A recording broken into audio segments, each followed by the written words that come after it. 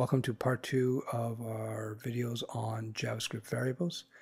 Let's start off by part 2 by reviewing a couple of things. Now I wrote this out in my summary here, and I'm just going to read and comment on a few things, and then we'll get back into code quickly.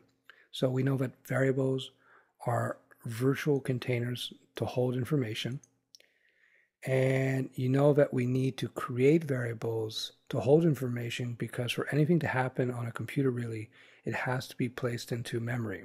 And you remember, memory is RAM. That's why when you buy more memory for your computer, the computer runs faster because it's able to stick stuff in memory, and the more stuff in memory, the faster it goes. You see, in the old days, with more primitive programming languages, a programmer had to manually stick the information, the data, into specific spots in memory. This is a long and tedious process that brings a whole new meaning to hyper anal nerd. Okay, that was badly delivered, but you have to understand programming was really a much more geeky thing in the past when you didn't have the ability to create variables on the fly as you can with JavaScript. So you got to understand, when you use the var keyword in JavaScript, basically you're automating the process. Variables automate the process for you. You just create the variable and stick information in it. JavaScript takes care of all the dirty details. And of course, to create a variable in JavaScript, you need to use the keyword var followed by the name you want to give it. So let's jump back into some code. So we've seen this before. So let's look at a few things. Now, you notice here in my examples, let me just organize this code a little bit better. I created the variables first, and then down here, I assigned them. Now, this is like a very old school way. Well, it's not an old school way. This is kind of an encumbering way of doing it. You could actually just do this. You can declare a variable, and when you use the var keyword and you give it a name, you create a variable, nerds call that declaring a variable. So when you declare a variable, you can do it at the same time as you give it a value. So let's go first name here. And last name, of course. So you see, I've minimized the amount of code we needed, and just to make sure everything works fine, we reload. When we see that alert pop up, as we did here, we know our code's working pretty good. Another reason why we know our code is working pretty good, let me just remove that.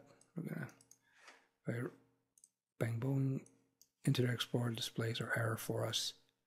Okay, and we get no alert box because the code screwed up along the way, right? So we'll put that back in. Everything should work fine. There we go. So to get back to it, as you can see, you can declare a variable, and declaring a variable just basically means use the var keyword and add a name for the variable. And you can give it a value on one line. You don't have to do it on 2 lines as I did before. Let's look at variable names. Now, you notice when I created a variable, I didn't have a space like this. I can't have var first name because as far as JavaScript's concerned, this space makes it, well, it screws it up. Let me load this. We got our error again, right? And, well, actually, let's look at that error a little bit more closely. See, line 14, character 11, error expected, semicolon. So let me look at that again.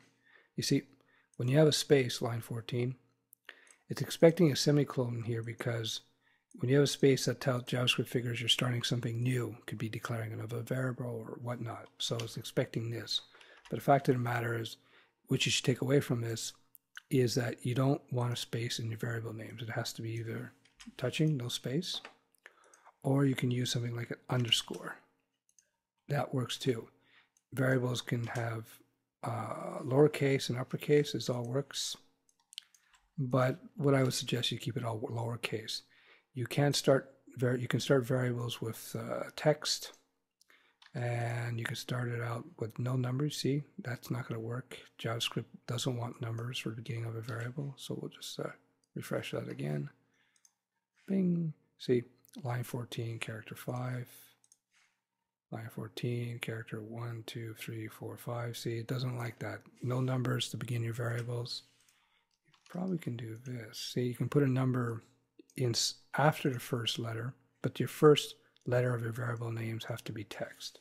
Okay, it can't be numbers, it can't be special symbol. Well, I guess it could be a dollar sign. It can't be that symbol, can't be this symbol. Just to be safe, when you create a variable, just make sure it starts with a letter. Make sure there's no spaces in between them and no special weird characters, because that will cause problems as well.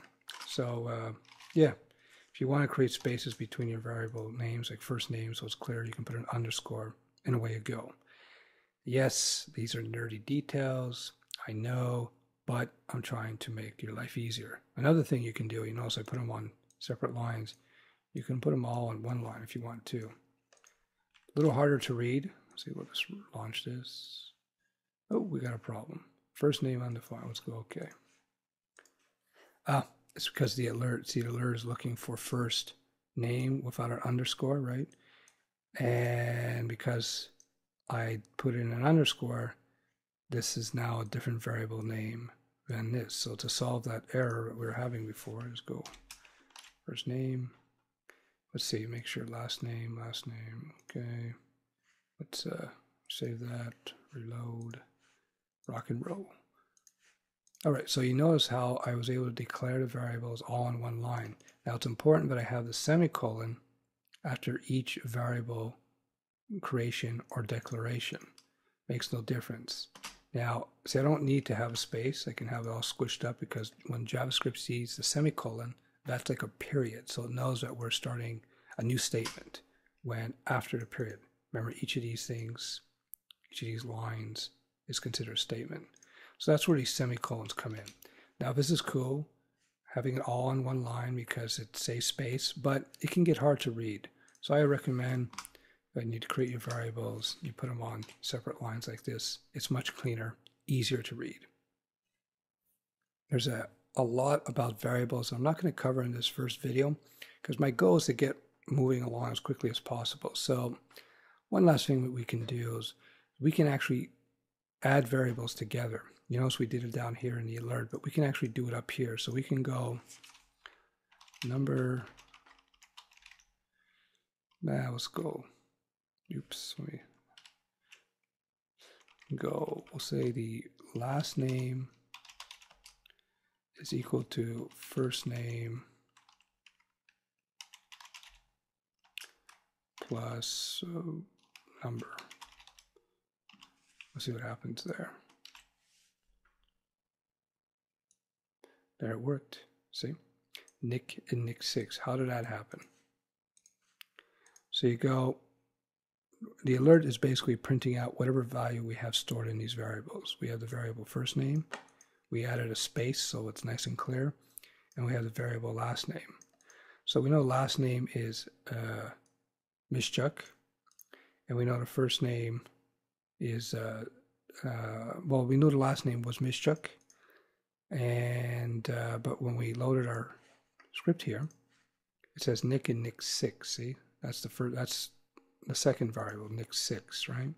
Second variable, last name. So why is we declared the variable last name to have the value, to hold the value of Mischuk, but for some reason it came out as Nick 6. Why? Because we changed it here. We said, now let's take the last name variable and let's actually put in the values. The first name is Nick, plus the whatever value is being held in the variable number, which was 6, right? That's why we had Nick 6. Let's see if we change this to 22.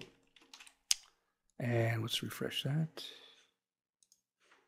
Nick 22.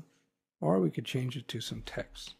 Again, if you recall, to make it text in JavaScript, we need to put the text in between quotes like this. So let's preview that. Nick and Nick Jimmy Fish. So we learned something new now. We just learned that we can actually replace information about in variables with other information. This type of stuff comes in really handy when we're getting deeper into JavaScript. There's a lot more about JavaScript variables that we could get into, but we have enough now, more than enough now, to be able to proceed with our other practical JavaScript lessons. So we'll get back to variables at a later time.